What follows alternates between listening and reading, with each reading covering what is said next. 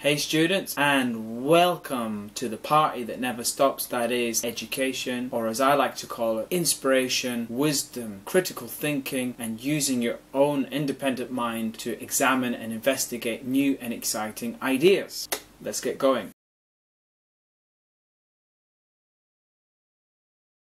This video is about staying focused at university. You need to know what being focused is. What are the barriers that stop you from being focused? Being focused at university is easier said than done. So today in this video we're going to explore some of those tricks of the trade to stay focused at university. We're going to be looking at how to get things done, how to control your behavior, how to use your energy effectively, how to overcome fears and barriers, and finally how to stay motivated. So we're going to look at those 5 things in this video today of how to stay focused. What I would advise first of all is getting things done one task at a time. So that means you might have 3 different modules that you're attending to, 3 different types of lectures. That's 3 possible assignments that they give you. So you've got 3 assignments on your shoulders. Which one do you do first? How do you approach it? How do you tackle that? Well, you've got to really measure your task. Take a deep breath, stay cool, and have a look at what your tasks are. Okay, have a look at those 3 assignments, check the deadlines first, have a look how many words are required to complete each assignment, and try to plan things, try to prioritize your tasks. More importantly than prioritizing your tasks is focus on getting one task done at a time. Now, when I say getting one task done at a time, that might not necessarily mean getting one assignment finished and then moving on to the next assignment. Sometimes you've got to jump between assignments. It's not an ideal thing to do, but sometimes it happens. When that does happen, when you've got 2 deadlines that are near each other of 2 different assignments, have a look at the subjects of those assignments. Some of the subjects might be connected and related actually to those 2 assignments. Use that to your advantage because you might end up using the same references for each assignment. So, getting one task done at a time might be mixed between 2 or even 3 assignments, because if this assignment is talking about improving medical practice, then the other assignment might be connected with that, and it might be something to do with what are the barriers stopping improvements from happening, or whatever subject it is. Okay, so you've got to find connections between your assignments and have a look at it. If they are 2 totally different assignments, then I would really strongly suggest getting one done and get it out of the way and finish it. But if you see links between assignments, then that is an opportunity for you to multitask.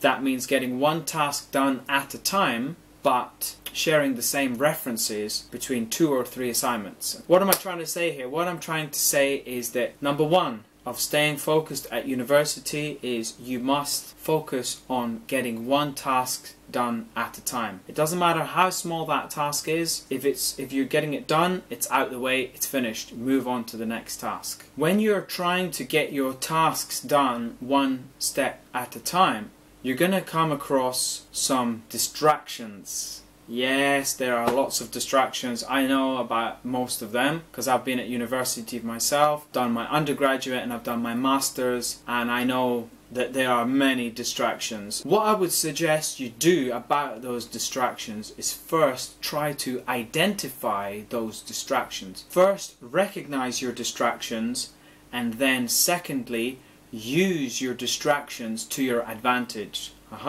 So what you can do is you can use your distractions as a reward system, and what I mean by that is by swapping bad habits with good habits. Because let's face it, if you've got a bad habit, you can't just suddenly stop doing it, whatever it is. You're going to have to replace bad habits with good habits. So what I mean by that is you need to first look at what things are distracting you and what are your bad habits. Are they productive or are they unproductive? Do they serve you well? Do they give you a boost?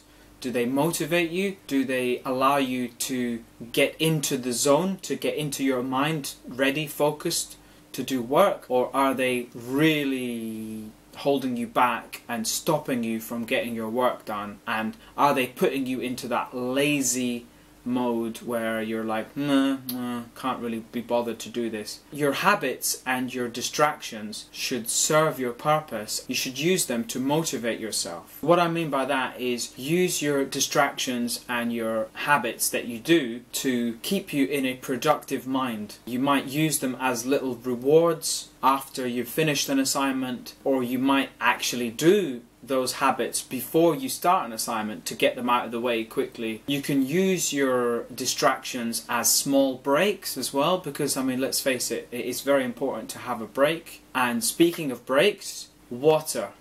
Spring water. You really should be drinking lots of water to stay focused at university.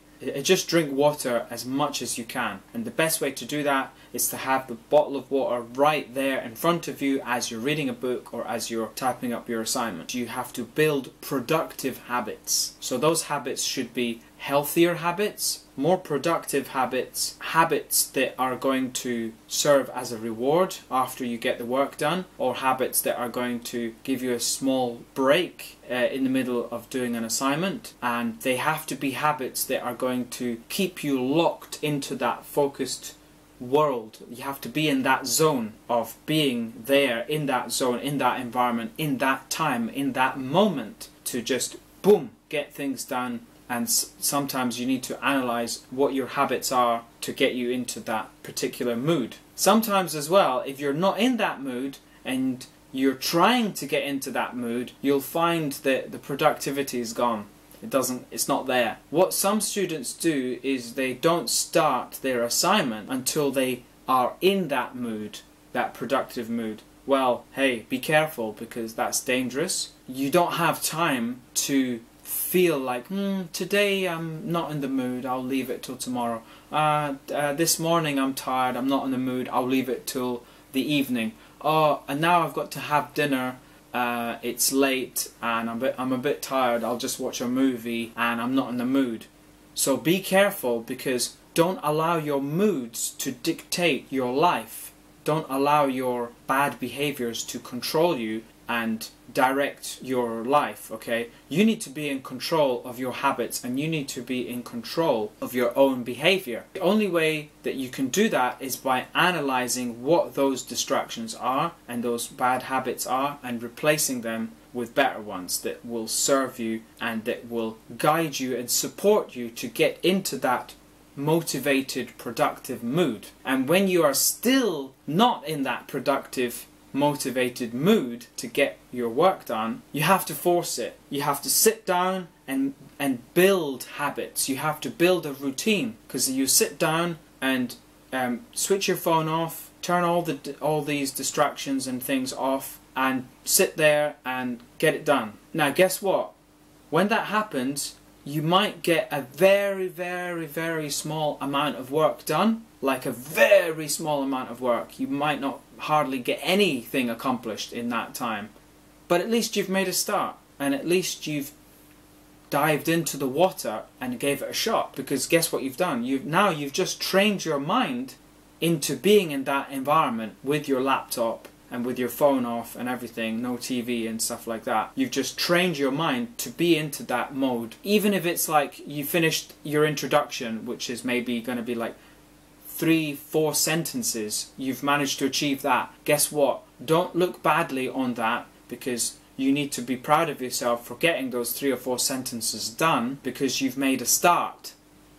And that's the most important thing, is to make a start, because once you start something, it's then in your mind, and then you will then want to naturally finish it. And then you build a routine. You have to build a routine and a habit of sitting down on your desk and maybe get another 5 sentences done, and another 5, or whatever. Okay, sure, you might get a little bit stressed with deadlines, but that's another issue that I will discuss later. Always keep things moving and flowing. If you achieve something and you're like, yes, I achieved that introduction, I finished it, I've done a good introduction, I've done enough work now, I'm proud of myself, I'll leave it there. No. I know this sounds crazy, but probably a lot of you have already done it and you know exactly what I mean. When you're in the zone and you're keeping things flowing, It doesn't matter what time it is. It could be 3 a.m. at night. It could be early morning, whatever, afternoon, breakfast time, dinner time, whatever. If you're in that zone and you're getting stuff done, keep it going, keep it up. You can get a good rest later. The most important thing is to feel proud of your efforts. Always feel proud of your efforts. Always repeat good behavior that accelerates your productivity. Always try to eat healthy foods. Reward yourself and motivate yourself because you're worth it. Right, now the third thing of staying focused at university is having a vision. Yes, quite similar to what Arnold Schwarzenegger said in one of his very motivational speeches that he made, is staying focused at university requires you to have a vision, okay? You need to have a vision, you need to have a long-term vision, okay? And if you don't have a long-term vision of where you want to be in the future, that's okay. That's also fine. But more importantly than having a long-term vision is having short-term visions. You need to visualize how your presentation is going to turn out like next week or maybe in 2 or 3 days time. You need to see yourself in your mind of you doing your presentation and how is it going to look, how are you going to behave, what are you going to do in that presentation. You need to visualize things. Visualization is so key. Now, if you don't understand what I mean by having a vision of what you want to achieve in life, you need to have an aim. And remember, with every small accomplishment, you get closer to your long-term achievement. So always praise yourself and always recognize the small tasks that you've just accomplished, that you've just achieved. The small achievements are often the best ones to feel proud of, to recognize your effort, because when you recognize your effort, you're having a look at the journey that you're making and you're recognizing the progress that you're making. Because if you don't recognize your progress, then you could be going in any direction. You won't know what you're actually aiming to achieve. Always feel proud of the efforts that you make, because when you do that and you recognize your own effort, you see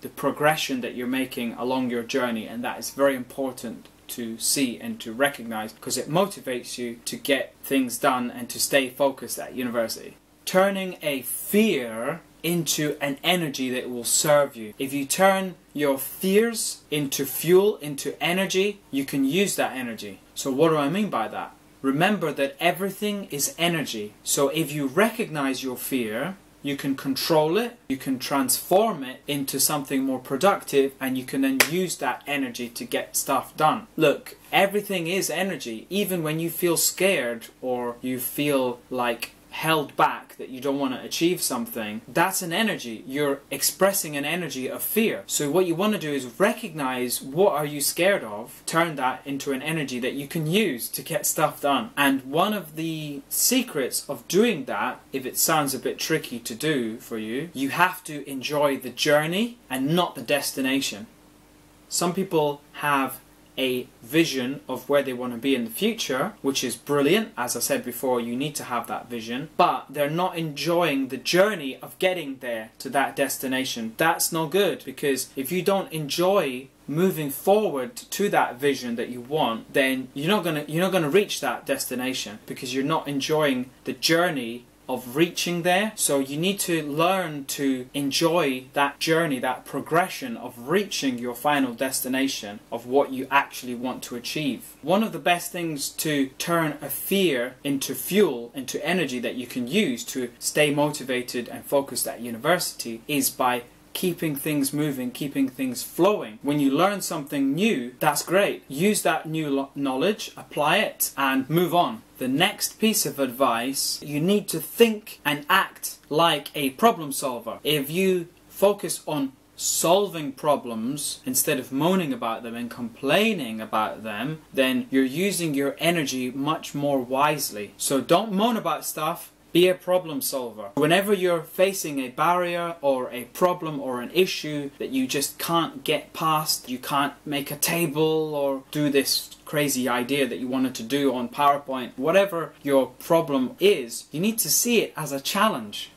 You need to recognize it as a challenge and stop moaning, stay focused for a second, and then look at it and try to see it from a problem solver point of view. Try to solve that problem. Don't just allow it to stop your progression. Once you take some time to solve challenges and problems, you're going to learn something new. So the motivation is there. That when you learn something new, then you know what you're doing now. Once you know what you're doing, that's half the battle completed. Things are much easier once you know what you're doing. But if you don't know what you're doing, you need to ask someone for help, or you can just learn about something yourself. If you learn something with yourself, then you'll feel proud that you have overcome that barrier, and you'll feel good about yourself. You're now a problem solver. Well done. See those barriers and those problems and challenges as an opportunity to learn something new. And the way to solve problems, because it's very easy for me to say, oh yeah, you need to solve problems, you need to be a problem solver. How the hell do you solve problems? How do you be a problem solver? What you need to do is you need to analyze it. What is the problem first? Learn what the solutions are. Have a look at what other people have tried to overcome that problem. Were they successful? What did they do wrong? What did they do right? So learn it. Once you learn it, you need to put it into practice. You need to practice it. So that means trying it again. Try again, try. And when you fail, it's okay. Don't get pissed off. Don't get angry with yourself. Trying and failing is good because you're learning in that process. If you try something and it doesn't work, try something else. Try something else until it works. Try something until you find the solution. There is always a solution to every single problem. That's what I always tell my students personally. Whenever they get frustrated and they get too stressed with the limited amount of time that they might have, the deadlines that they might be facing to get an assignment done, that stresses them out. But they should always remember, and I always remind my students, that there is always a solution. Take a step back, breathe in, stay cool, and just remember that there is always a solution to get a problem solved. So once you've learned something new about how to solve that issue, apply it. Use it. Solve the problem. Do it. And once you do it and solve the problem, don't look back on it. Just move on. Move forward. Keep moving, keep flowing. But then later, once you finished your assignment, you can then feel really proud of yourself and say, hey, I've gone through hell. I did a lot of work in the past to get where I am today. You feel proud of yourself to get the next assignment done and to get it done really well. At the end of the day, it's only you. You are in charge of your world. You're in charge of your own life, and it's only you at the end of the day that can get something done. And once you achieve those challenges, once you get past them, you'll feel so proud of yourself. Everyone does deserve help. Even if you're hard on yourself and you say, no, only I can do it, only I can do it. I'm not going to ask anyone else. I'm not going to ask anyone else. Don't make it difficult for yourself.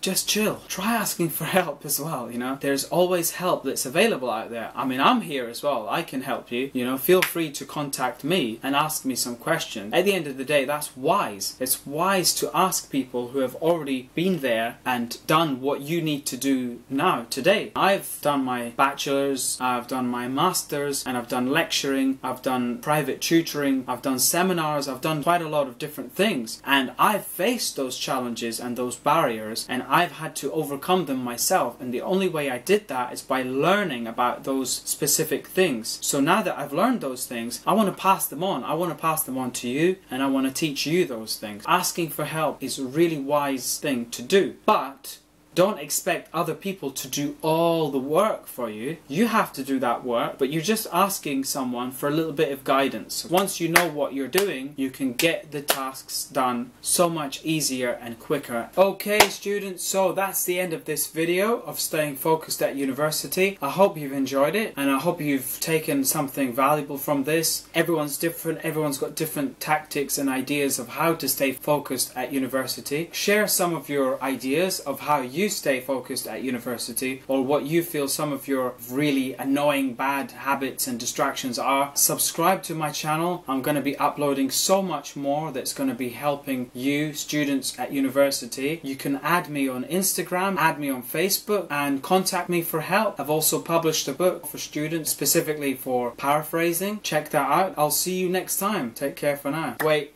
before I go, always feel proud of your achievements that you make with the progress progress that you make. A quick overview of everything. So you got to remember that you need to get things done one step at a time. Recognize what your distractions are and try to use them in your favor. Build productive habits that are going to put you in the zone to stay focused. Get rid of the bad habits, okay? So replace bad habits with good habits. Have a vision. Have a long-term vision if you can, but also more importantly, have a short-term vision of what you can achieve and where you want to be. Turn a fear into fuel. Use that energy of that fear, flip it around and use it to your advantage to get stuff done. Be a problem solver. Look at challenges as being opportunities to learn something new. Recognize your skills and your talents and apply the knowledge that you've learned to get stuff done and stay focused at university. There you go.